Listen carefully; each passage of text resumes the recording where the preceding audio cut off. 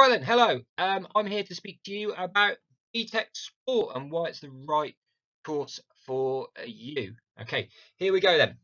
Let's have a little look and see why you might choose this course and ultimately what you're going to study. Now, remember, you may have already heard me speak about GCSE PE as well, and there are two options that you have to study examination PE as we move forward.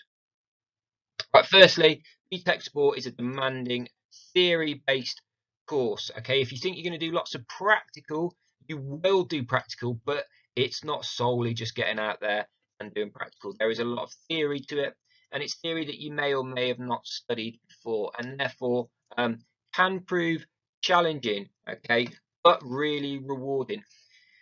Some of the things that this course leads you to understand the leadership and participation and performance in sport. You'll gain and refine your communication, your planning and teamwork skills. And for this course, you'll really need a knowledge and a passion for sport as well. Now, just in terms of context, sport is massive in terms of industry, and there are many jobs that you can go into, and this is a great foundation for that. Currently, there is around about 20 billion sport industry jobs, and this provides about 600,000 jobs in the UK. And these are anything from sport marketing, sport business, physiotherapy, sports scientists, PE teachers, okay, sports coaches, and that's working anywhere from grassroots, beginner level, right through to elite level, working within the medical profession as well. Okay, it's no great surprise, guys, that actually the Olympics and big sporting events don't happen by themselves. There is a team of people, qualified people behind that may have studied sports business and marketing, that actually run those events, do all the nuts and bolts, everything behind it to make sure that happens. Okay, and that could be you in the future. So what will you learn? Okay, well, on the current course that we'll be offering, you'll study 4 units over 2 years. You'll look at fitness, sport and exercise, and you'll gain knowledge in components of fitness, the types of training, fitness testing, and practical elements included in that as well. We'll also look at practical performance, things such as rules and regulations, your actual own sporting performance, so your skills, your techniques, your tactics in selected sports, the sports that you have chosen.